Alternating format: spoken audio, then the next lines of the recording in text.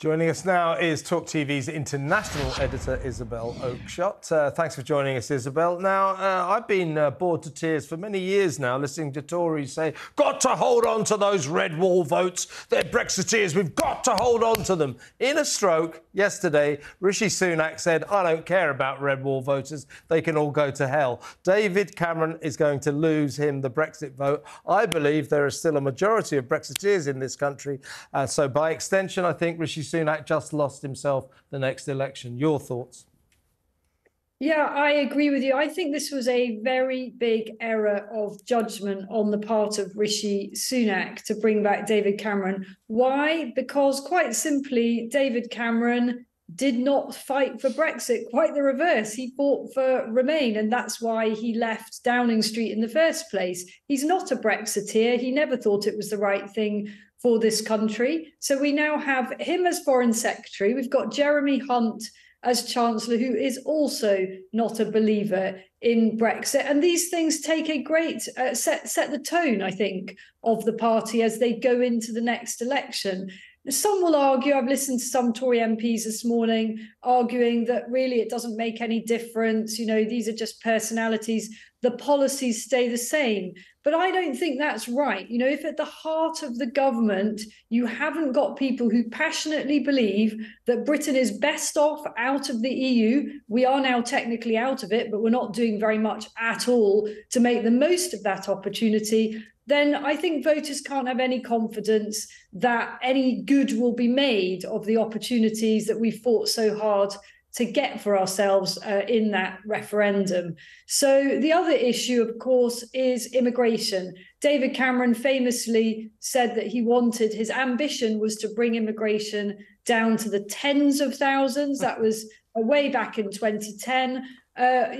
Not only his administration, but every single one that's come after it has abjectly failed to do anything remotely like that and has in fact gone precisely in the opposite direction. So I think this sets really the very wrong tone in terms of appealing to those voters who came over to the Conservative Party under Boris Johnson, wanted him to deliver Brexit, and are now incredibly disillusioned by this government. And by the way, a lot of those voters agreed with pretty much everything Suella Braverman had to say. They've now seen her unceremoniously ousted from government, and that is effectively sticking two fingers up at those voters who shared her views. Yeah, voters, I think David Cameron once called fruitcakes, lunatics and closet racists. Now, his critics would say that he likes nothing more than tooling around, shaking hands internationally and, well, lining his pockets. And others suggest that he's been saying for a long time he'd like to come back as Foreign Minister. You wrote the book on David Cameron, the man. How long do you think this has been in train? Do you think he's been working behind the scenes to get this gig for a while? I don't think that. I mean, I don't have any special knowledge on that. You know, whilst David Cameron lives very near where I live, I think if we bumped into each other, which has very occasionally happened, there wouldn't be much sharing of confidences, shall we say. Gee, why? I think Cameron has been down on his luck. You know, he's not a prime minister, a former prime minister that has really managed to sort of find his way in the world very well since leaving office. And we as a country don't massively look after our ex-prime ministers. You know, one day they've got the full trappings of office, and the next day, I always remember hearing about Sarah Brown, Gordon Brown's wife, sort of fall from grace when a few days after they left Downing Street, their car broke down by the motorway and they were just left standing by the motorway waiting for the AA.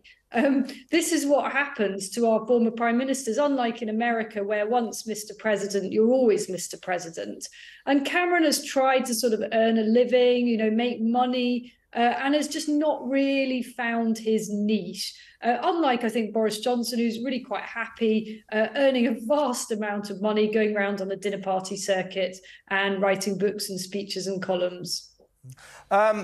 Sunak has gambled, has rolled the Cameron dice because he calculates, I think he's listened to these polls and things, he calculates that Britain has changed its mind and it would actually like to rejoin the EU.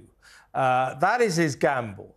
and therefore you get a kind of EU fanatic like David Cameron into a position of power, the electorate come to you. I think he's made precisely the wrong calculation, that instead of lurching left and more towards Europe, the only way for the Tories to have had a chance in hell of winning the next election would have been to have lurched to the right and be more anti-EU than ever. He's got this wrong, hasn't he?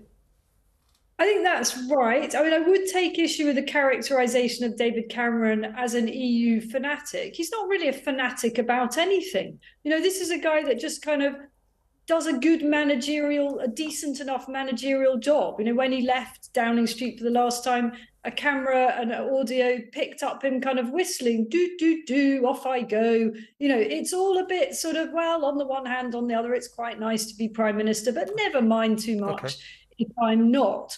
On balance, he decided that we're better off in the EU. That argument didn't wash with the public. And I think you're right that part of the problem now is the people around him. You know, it's not at all helpful to Conservative MPs to see Michael Heseltine popping up in his office somewhere in a comfortable armchair saying, oh, this is marvellous, the grown-ups are back. This is the last thing that Tory MPs need. Michael Heseltine on the doorsteps. It doesn't really sell very well. So it's not David Cameron and his pro-EUism, which is arguably pretty half-hearted. It's the people around him, you know, that establishment elite, which alienates ordinary people who are struggling to make ends meet and do not think that the EU offers any answers to their daily problems. Quite the reverse. I mean, one thing that alarms me more than anything is the fact that when it comes to foreign politics, I think David Cameron did the worst job of any Prime Minister in living history, frankly speaking, talking about a golden age of China. He was the one who basically sold half of our big infrastructure projects to the Chinese government, sold half of our state assets to the highest foreign bidder when he was Prime Minister alongside George Osborne. Now he is the Foreign Secretary.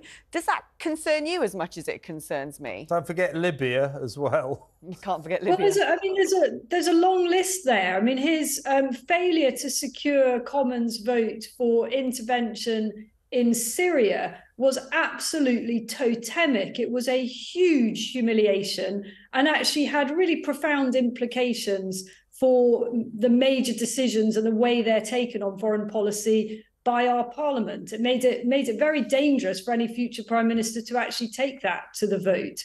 So there was that failure, you know, and this was after President Assad of Syria crossed red lines more than once on the use of chemical weapons, and basically the West did nothing, and David Cameron had botched that. Then there is the gravitation towards China, which is now completely discredited as a policy. And then as Kevin mentioned, the intervention in Libya, where Cameron thought he would kind of do a Blair and, you know, wanted to be ahead of the game on the Arab Spring, wanted to provide global leadership, looked like he was sort of bestriding the world stage, making a difference.